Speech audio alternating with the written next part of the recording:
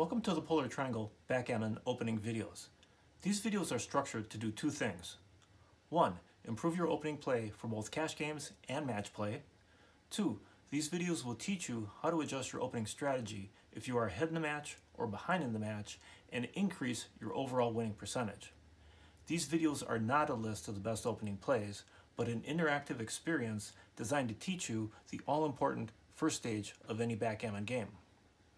Let's say you were playing a 13-point match, and at the start of the match, you said to yourself, I would really like to know exactly how to play my opening several rolls into the game at any match score I may encounter.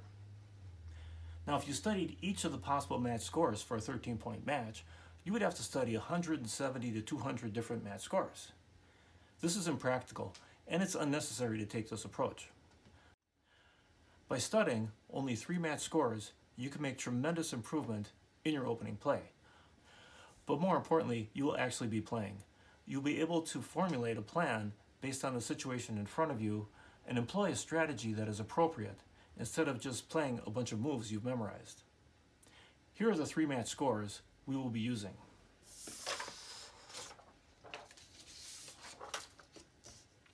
The scores are 9 away, 9 away, 4 away, 2 away, and 2 away, 4 away. For those of you who've never seen match scores presented in this fashion before, here's a quick explanation. Now, your score in a match, believe it or not, is meaningless unless you know how long your match is.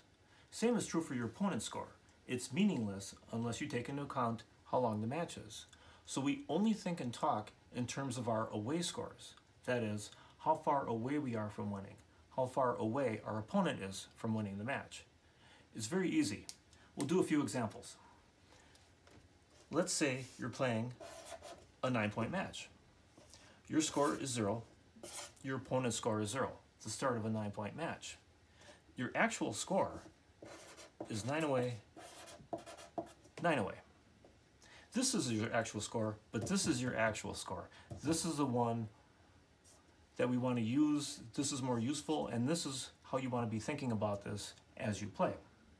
And we always talk about our score first, our opponent's score second. We are 9 away at this match score. Another example, our score is 2, our opponent's score is 3 in a 9-point match. This match score is 7 away, 6 away. 7 away, 6 away. Very easy. If you were 1 to 5 in a 7-point match, you would be 6 away against 2 away. If you were 9 to 7 in a match to 11 points, you would be 2 away, 4 away. If you were 10 to 6 in a 13-point match, you would be 3 away, 7 away. And if you were 1 versus your opponent's 3 in a 5-point match, you'd be at 4 away, 2 away. That's it. Now back to our triangle. Here are the 3 match scores we'll be using. 9 away, 9 away, 4 away, 2 away, 2 away, 4 away.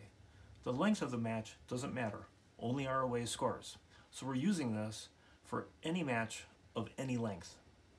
For 9 away, 9 away, as long as we are 5 away, or higher, we use this as our time match score. And at these 3 different match scores, we employ a different opening strategy. It's also a different cube strategy as well, but these videos will focus on our opening checker play. So for 9 away, we'll be using basic opening theory. We'll be making points in our home field, points, anchors in our opponent's home field. We'll be hitting loose blots. We won't be too aggressive, we won't be too passive, and this represents our play as we learn it when the match is tied or very close to being tied. And these plays will also mirror very, very closely how we play our cash game openings. So this is already a big benefit in that we're starting to learn match play openings, but we're also at the same time practicing how to play the openings when we play our cash games. At 4 away, 2 away, we're interested in building a home board, we're going to play more aggressive to make a home board point, and it's a very specific strategy. Very aggressive. Nickname I have for this is you're in honey badger mode when you're 4-away, 2-away.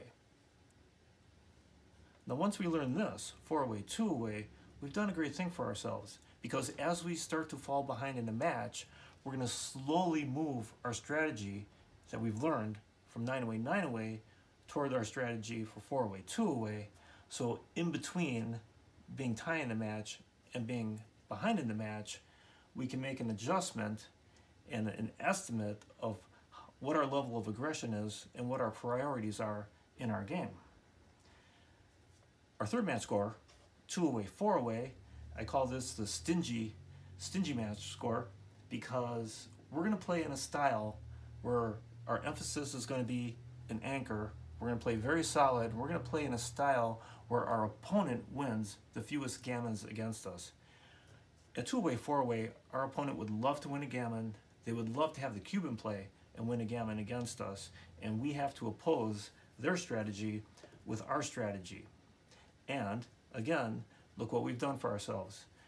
As we fall, as I say, as we gain a lead in the match, and that match lead grows, we're going to start to move our strategy toward the strategy we learned for 2-away, 4-away.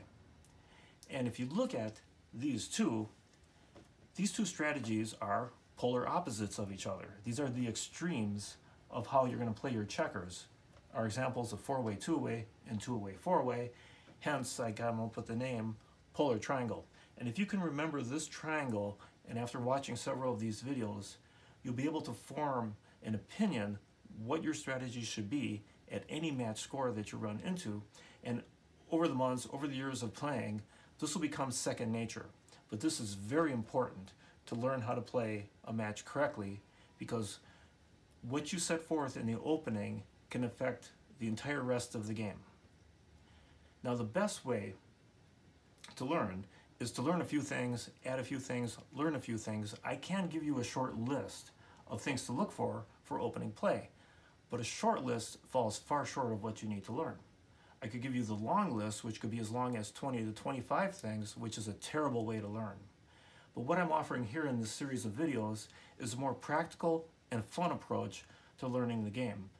We can learn along the way different subtleties in opening play, but at the same time, we're learning our cash game play, and we're learning how to make adjustments in our play at any match score.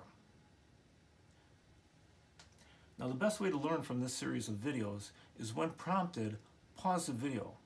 And what you're going to do then is write down, or just say out loud, what your play would be if you were 9-away, 9-away. But what if you were 4-away, 2-away? Now what would your play be? And at 2-away, 4-away, what would your play be? Resume the video and see how close you are. Now, you don't have to do this. The pause in the video will only be for 5 seconds if you don't take the effort to actually pause the video to give yourself time to fully formulate an answer. So you can just let the video run and sit back and enjoy the video and learn that way as well. But pausing the video will give you the best benefit from these videos. And that's it. If you want to support the channel, make sure you subscribe.